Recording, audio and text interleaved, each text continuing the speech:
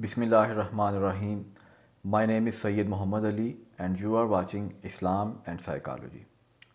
Today we witness how the people of Palestine and Gaza are enduring missile strikes leading to a tragic genocide.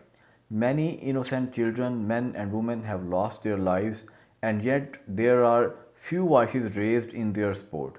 Now I am sharing this blessed hadith to not only inform people but also to highlight the significance of those who, despite everything, are not ready to surrender Al-Aqsa mosque.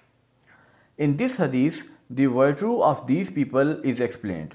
The Prophet Rasulullah sallallahu alaihi wasallam mentioned this hadith about 1400 years ago in the 7th century when Palestine and Syria were not in Muslim hands.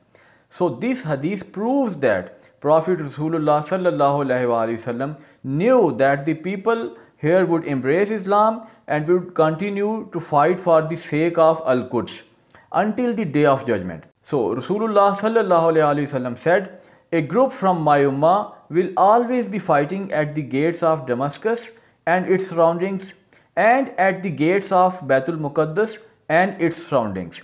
Those who seek to destroy them will never be able to disgrace them. They will remain steadfast upon the truth until the Day of Judgment arrives." So, dear brothers and sisters, we have some powerful Muslim countries like Pakistan, Turkey, Iran, Saudi Arabia, and the UAE. However, these countries are under the leadership of corrupt and cowardly individuals, and no one is ready to help Palestine, even though the Muslim citizens of these countries want to assist the people of Gaza. We offer our sincere appreciation to these remarkable Muslims.